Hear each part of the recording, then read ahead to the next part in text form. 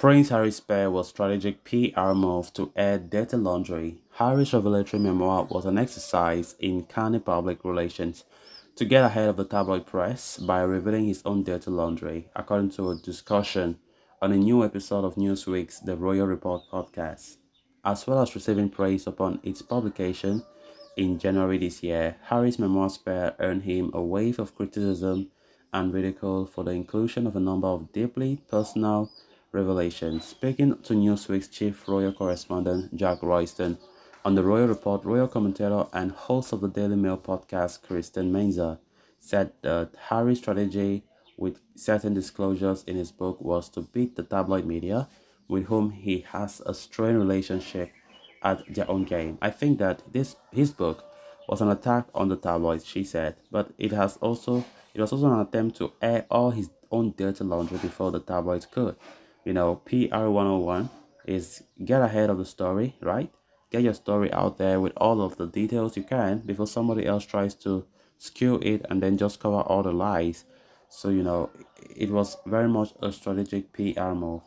On the public reaction to some of the prince's disclosures, which saw him, lampoon on late night shows and on social media, Menza added, I don't think everybody quite grasps that that's what Harry was doing. He was doing PR 101 as a way to hopefully cut down on how much the tabloids could say about him that, was not true.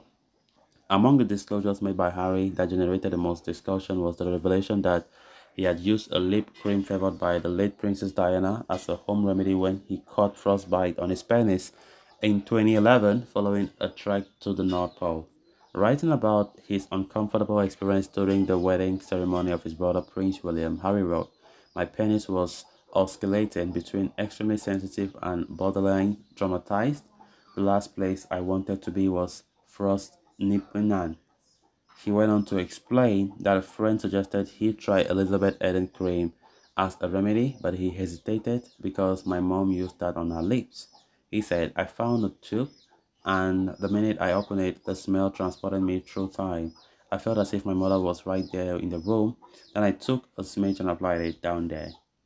Following the publication of the memoir, Harry's frostbite was referenced in the opening monologues and numerous late-night talks about hosts, um, including Jimmy Kimmel, who based two skits on the story in reference to Menza's suggestion that Harry airing of dirty laundry might have been an attempt to bypass the stories being broken by the tabloid press. Royston voiced skepticism over whether the frostbite lip cream incident was likely to be at risk of a tabloid splash over a decade later. So guys, with that, we have come to an end of this episode. Thanks a lot for watching. Until next time, bye bye.